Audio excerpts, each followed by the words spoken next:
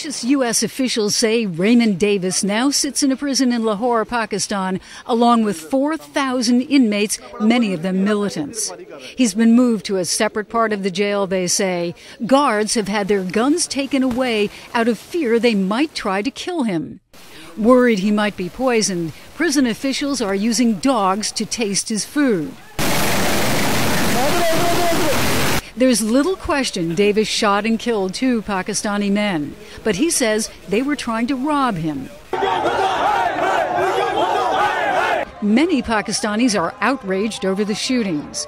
American officials are concerned that his connection to a U.S. intelligence agency complicates his case more. Senior U.S. officials now say that Davis, a former Z security agent and former member of U.S. Special Forces, was working for the CIA. Not a spy, they insist, but an independent contractor, providing security and surveillance for CIA officers. The Lahore police chief calls the shootings cold-blooded murder. But the police report obtained by CNN says 2 other Pakistanis were robbed by the same assailants who are carrying pistols, ammunition, and stolen cell phones.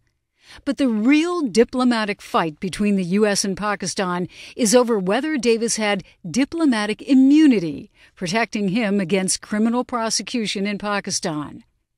U.S. officials insist it's crystal clear he has the papers and does have immunity.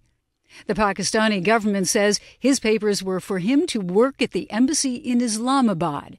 Davis was working at the consulate in Lahore. But a former State Department legal advisor says that makes no difference. It really doesn't matter if he was working at the consulate in Lahore.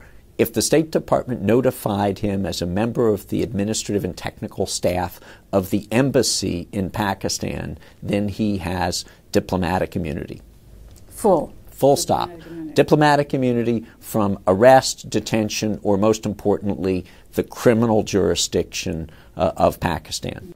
Bellinger and other observers believe at heart this is a standoff between a weak Pakistani central government and a regional government in Lahore that wants to hang on to Davis in order to exploit the situation.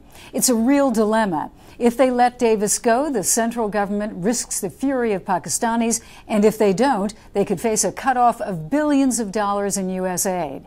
Jill Dougherty, CNN, Washington.